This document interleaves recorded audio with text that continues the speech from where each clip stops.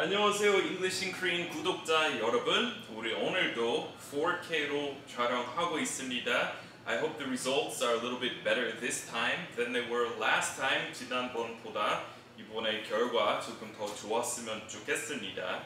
So 그럴 때는 우리 hope 써야 돼요. 결과 아직 모르니까. So I wish the results were better 이렇게 안 쓰고 미래에 대해서 우리 모르고 있으니까 I hope 쓰셔야 되고 만약 결과 보고 나서 I saw the results and I'm not pleased 그러면 그럴 때 I wish we had had better results had 두 번 들어가는 건 괜찮아요. 아니면 I wish the results were better 이렇게 쓰시면 돼요. 오늘 제가 새로운 연재 인스타그램에서 시작했습니다. So 1분 영어라는 제목으로 이미 텍스트 자료 사이트에 올리는 거 있었고 그리고 무료 채널에서 아니 무료 안 해봤고 유료 채널에서 영어로 진행하는 것도 해봤고 그리고 이제 같은 제목으로 인스타그램에 올리는 거 해봤습니다. 한국어로 진행하는 건데 자막 없이 아무런 제작 없이 그냥 순식간에 하고 싶은 거 즉석에서 on the spot I just carry out the lecture. I just do the lectures on the spot when I see something that strikes me as a good expression to teach. So strike 원래 치다잖아요. strike 하듯이.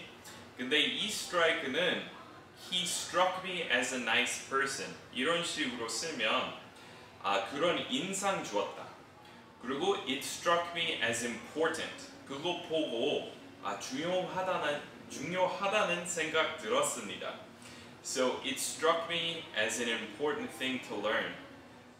배우기 좋은 걸로 봤습니다. 그런 인상 받았습니다. 근데 무생물에 대해서 얘기할 때 그렇게 생각했습니다. So when something strikes me as important or as an important expression to learn, I'll be teaching it on Instagram. So Instagram 쓰시는 분 그냥 English in Korean 다 한 단어인 것처럼 붙여서 쓰시면 그 연재도 보실 수 있습니다. So 오늘의 주제는 한국어도 그렇고 영어로도 그렇지만 심사숙고하다, 고민하다, 생각하다 이런 말 다 쓰잖아요. 더 많을 거예요. 제가 지금 생각 안 나는 더 많은 거 있을 거 아니에요. 근데 영어로도 우리 무엇에 대해서 고민고리 가지고 깊이 생각하는 것에 대해서 얘기할 때 쓰는 말 많은데 그 중에서 우리 이미 저번에 몇 편 전에 debate 또 그런 의미로 쓸 수 있다는 거 배웠을 거 아니에요. I think it was about 3 or 4 lessons ago or maybe when I was back in the States we learned that debate can be used when you're deliberating something, when you're thinking about something on your own. So debate 무조건 이렇게 다른 사람이랑 할 때만 쓰는 거 아니라 혼자서 고민하고 있을 때도 쓸 수 있습니다. So I'm debating whether I should return to the US. 뭐 이런 식으로 I'm debating whether to pursue a doctorate.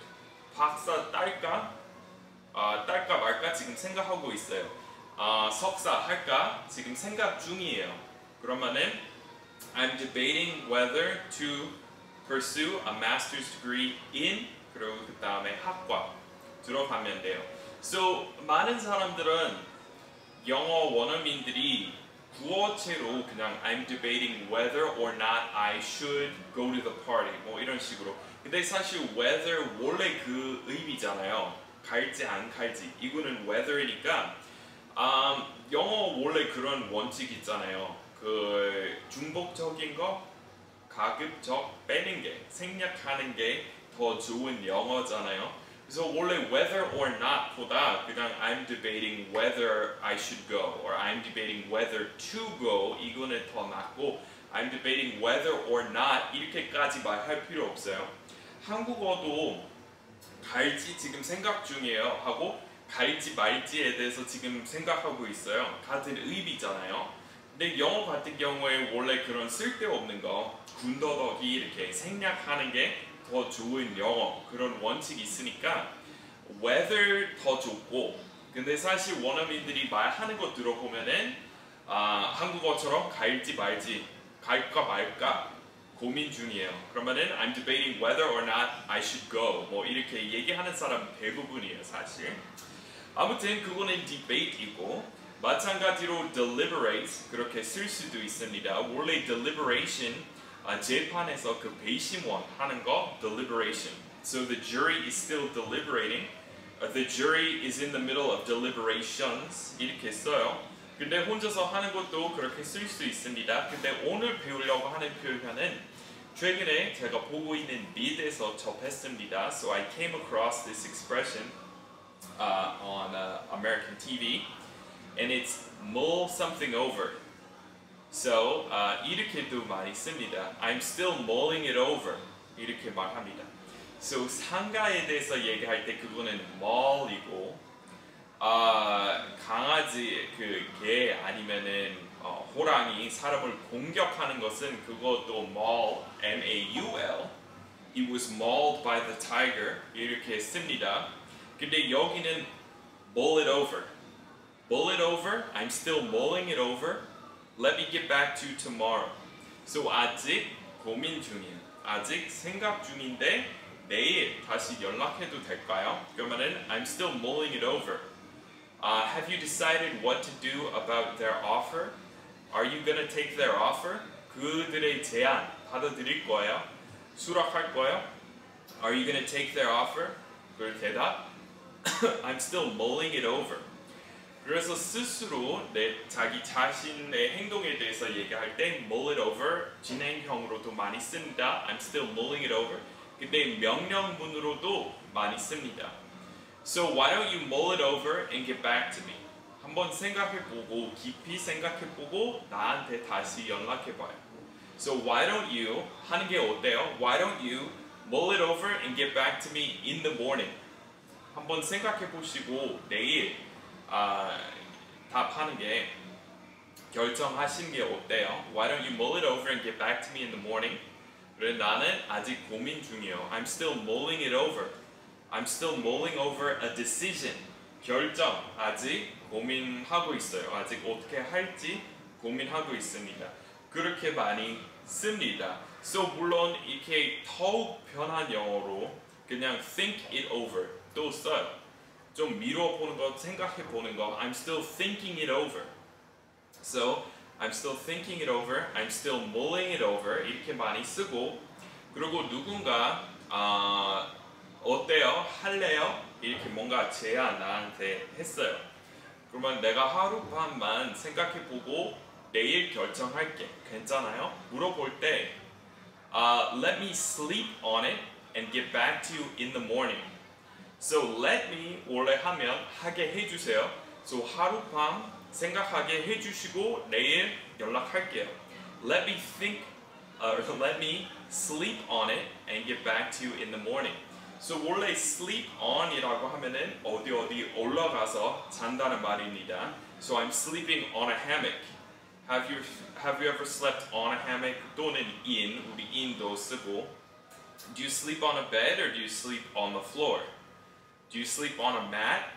요에다가 자요? 아니면 침대에서 자요? Do you sleep on a bed or on the floor? 이렇게 쓰잖아요. 근데 sleep on 어떤 무슨 문제에 대해서 얘기할 때 그것에 대해서 밤새서 고민하는 거 아니면은 그냥 생각해보고 다음날에 결정하는 거일 수도 있습니다. So 미국 비즈니스 계에서 비즈니스 세계에서 이런 말이 있습니다. Never send an angry email. Sleep on it and decide the next day whether you really want to send it. 뭐 이런 원칙 있잖아요. 그 화났을 때 절대 이메일 보내지 말라 그런 소리고 무조건 하룻밤 생각해보고 다음날에 진심인지 진짜 그런 이메일 보내고 싶은지 고민해봐라 이런 말이 있습니다. 그런 원칙. So sleep on it. Never send an angry email. 아니면 친구가 예를 들어서 열받게 한 교수님한테 뭐 이메일 이렇게 다 썼어요. 아니면 사장님한테. 근데 옆에 친구가 그거 봤어요. I think you should sleep on that. 하룻밤 좀 생각해보고 그거 보낼지 안 보낼지 생각하는 게 고민하는 게 좋을 것 같아요. 그러면 why don't you sleep on it and send that email in the morning if you still want to? 이렇게 쓰는 거예요. So 우리 세 가지 살펴봤습니다. Mull it over. I'm still mulling it over. I'm still mulling over a decision. Have you decided what to do about their offer, or are you still mulling it over? 이렇게 쓰고 아니면 think it over. 더 편한 말이고 더 많이 쓰는 말이고 아니면 sleep on it. Can I sleep on it and get back to you in the morning? 이렇게 많이 씁니다. 그 다음에 약간 관련된 단어들인데 어감이 조금 달라요. 고민거리에 대해서 조금 불편한 생각하는 과정에 대해서 얘기할 때 brood over, B-R-O-O-D, over 진짜 고민, 쓸고 들어가듯이 힘든 생각하는 과정. 진짜 이렇게 I'm weighing my options, 저울질하고 있어요. I'm weighing my options. 근데 그거는 그냥 계산하고 있지만, 근데 brood over 이렇게 안 좋은 것에 대해서 계속 고민하고 있고 떠올리고 그러는 거. So dwell on 이라는 말도 있습니다. dwell 이라는 동사 그냥 쓰면은 그냥 산다는 말인데 dwell on 이라는 말은 이렇게 씁니다. Don't dwell on the negativity. 제가 많이 듣는 소리입니다. So 부정적인 것에 대해서만 생각하지 말라. 왜냐면은 예를 들어서 악불로 있잖아요. 그것에 대해서만 생각하지 말고 좋은 사람들도 많고 긍정적인 거 많은데 don't dwell on the negativity. So 특히 안 좋은 거 don't dwell on it. So 그때 뭐 해고 당한 거 알겠지만 앞으로 기회 많을 때니까 don't dwell on it. I know you got fired, but don't dwell on it. I know she broke up with you, but try not to dwell on it. 그리고 ruminate 또 비슷한 의미로 씁니다. So brood over, dwell on, ruminate 그렇게 쓰고 그리고 그냥 생각한다는 의미로 우리 debate, deliberate, contemplate. I'm still contemplating a decision 같은 말이고 ponder, pondering what to do 이렇게도 쓰고 그리고 동사구로 mull it over, think it over 하고 sleep on it 다 이렇게 심사숙고하다, 고민하다, 생각해본다 그런 의미로 씁니다. Thanks everyone for stopping by this edition of the show, shot in 4K. 오늘 고해상도 잘 나왔으면 좋겠습니다. I hope we had better results this time, and I'll see you next time. Bye bye.